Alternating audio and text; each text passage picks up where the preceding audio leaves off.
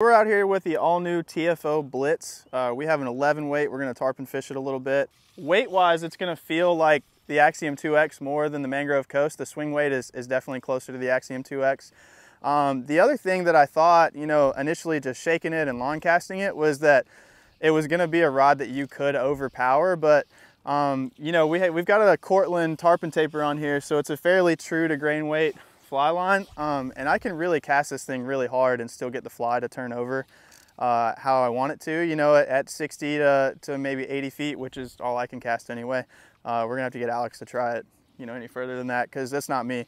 But yeah, so it's a great casting rod. I'm really excited to try it out, and hopefully we put a fish on it today to show you some action about how you can fight with it too. So.